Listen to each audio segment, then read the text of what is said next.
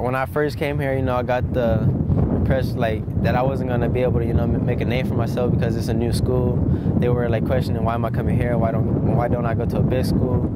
But then, you know, I talked it over with my dad. He was telling me that it doesn't matter where you go as long as you perform. So it feels real good because a lot of people tell me, you know, when they first think of the school, the first names that come up is mine. So it's a good feeling. This year we plan on giving Robert the ball at least 20, 25 times a game.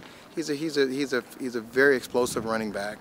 He has tremendous speed, and with the new offense that we've installed, it'll give an opportunity to gain a lot of yards. And like I said to you earlier, he has a chance to be the City Player of the Year.